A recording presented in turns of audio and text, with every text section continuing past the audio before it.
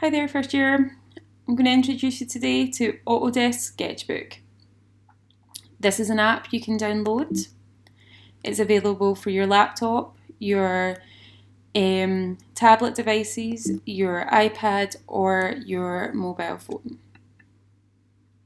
So getting started, you can download it for any device as I previously said, and you're going to want to set up your first page. So this takes you to this screen here.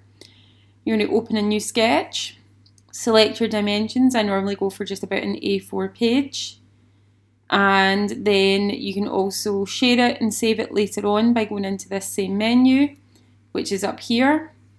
And you can also select other preferences and things to do with your brushes. So have a look around this menu here. This is all your basic controls for getting started.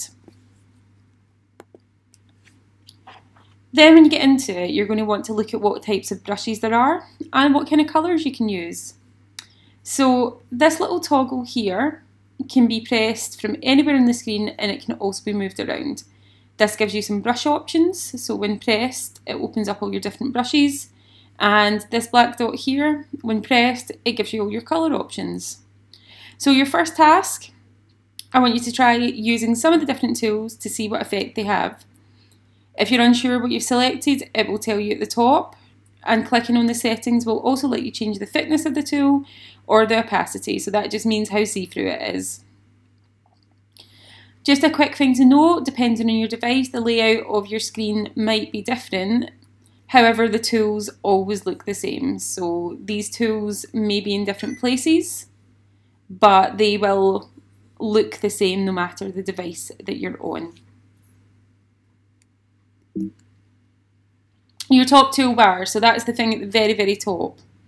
So there are different options, and your task here is to insert an image using some of these tools, and you're going to change the size and position of that image, and you can also draw over the top of it and try different things. So this here, this is your move tool, and you can tap this with one finger to drag or move, or two fingers to rotate or change the size. Your fill tool, that's a bit like a paint bucket that allows you to colour the background, create gradients and other effects, and it gives you loads of different options here. This is your ruler. This allows you to draw straight lines. It also allows you to draw at an angle or draw curves. This one here is very useful if you're not very good at doing unbroken lines. It's called predictive stroke, and it will automatically draw your lines smoother and more oval or curved for you depending on what you're wanting. So this is the one you're needing for your task. This is how you insert an image. So this will allow you to insert an image that you have saved to your device's folders just by clicking on this, and you can import an image from anywhere at all. And if you don't have an image that you want to use, go and save one off the internet and then come back here and import it later. Perspective guides are also for drawing buildings and items which need realistic perspective, so things that get further away as they go into the distance. Other tools and their uses. So I've numbered them for you. You can have a chance to go over this later yourself. Number 1, that switches you back to the last brush you used, so it's really useful if you've got two brushes that you're going between. 2 switches the colour to transparent, so that is useful for rubbing out.